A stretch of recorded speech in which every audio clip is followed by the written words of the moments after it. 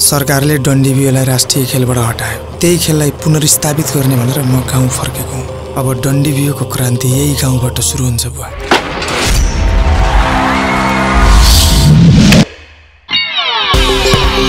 भाइ हो डन्डी बियो खेल्छौ? मेसी जस्तो सर्ट हाने नभए भेडाको ठाला जस्तो लौरो होला त के हिँड्नु दाइ? मैले ठुलो लडाइँ लड्दैछु। 7 दिन छिस्? 7 दिनलाई अरू को छ र? तेरो कुरा यस्तरी मुटुमा लाग्यो पक्लक्कै ढलेछु। क्रिकेट फुटबल खेल्ने जमानामा कोले खेल्छन् हो जाबो त्यो डन्डी बियो? जाबो डन्डी बियो चाहिँ नभन है। संसारको सबभन्दा पपुलर गेम कुन हो? फुटबल। त्यसो भए मान्छे हकी किन खेल्छन्? मन्त्रालयको सचिव हुने मान्छे, स्कुलको हेडमास्टर छ, स्कुलको हेडमास्टर हुने मान्छे चिया पसले डन्डी बियोको करामत। यो गेम दुश्मनले नि नखेलोस्। बाउलाई चाहिँ गयो लाउरीको भान्जो बाउलाई पनि राम्रै अस्पताल लिएर जाला नि। जसले यो गाउँमा डन्डी बियो खेल्छु भनेर आउँछ त्यसैको डन्डी बियो खोसेर त्यसको पिँडलाको मासु खान्छ। डन्डी बियो खेल्यो भने के हुन्छ रे? कति ठ्याक लाइस रे? 3 ठ्याक सर। डन्डी बियोको मैदान छोड्दिन म बुवा।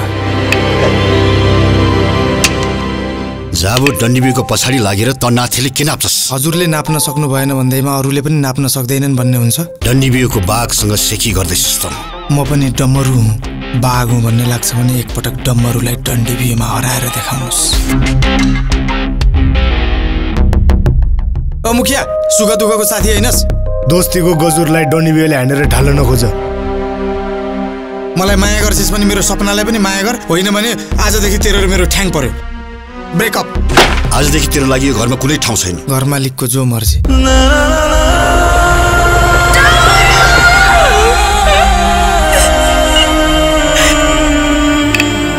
नेपाली खेल इतिहासमा पहिलो पटक हुन गइरहेको अन्तर्प्रदेशीय डन्डी बियो प्रतियोगिता यति उत्साहजनक होला भनेर सायद कमै मान्छेले सोचेका थिए।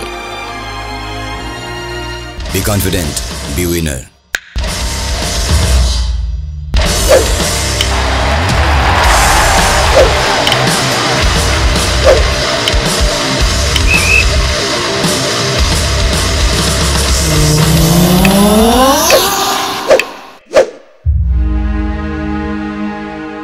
आजसम्म हजुरले जे भन्नुभयो त्यो सबै माने।